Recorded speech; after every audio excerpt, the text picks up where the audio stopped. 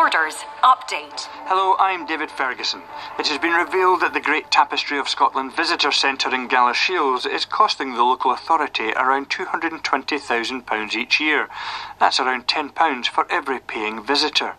Prior to construction starting on the £6.5 million centre, the 2016 business case predicted more than 50,000 visitors a year, and the Jura consultation also estimated the centre would lose a total of £185,000 over its first 5 years of opening. But visitor numbers are just over 22,000 annually, with early years affected by the pandemic, and the financial losses significantly higher, with Scottish Borders Council providing £440,000 over the past 2 financial years. Dumfries and Galloway has beaten the Scottish Borders in the race to become Scotland's third national park.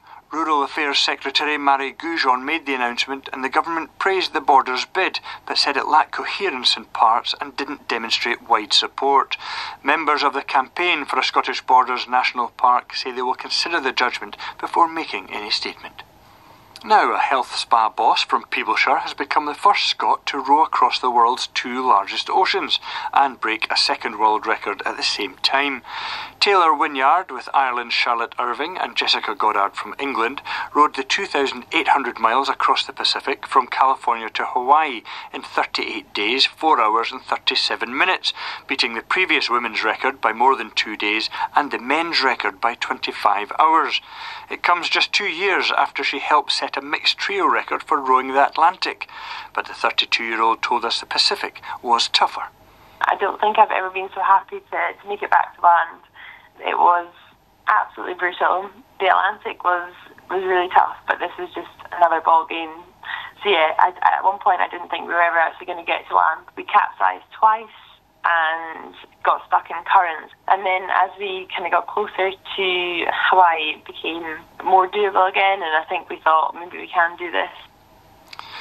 Borders cyclist Oscar Onley has lifted his career to a new high after finishing 39th in his first Tour de France and is now looking forward to a homecoming.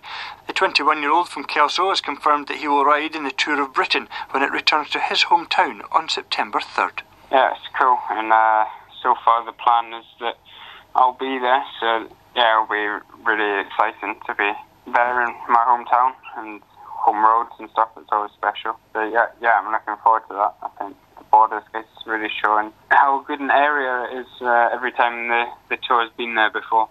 And that's your BBC News for the Borders.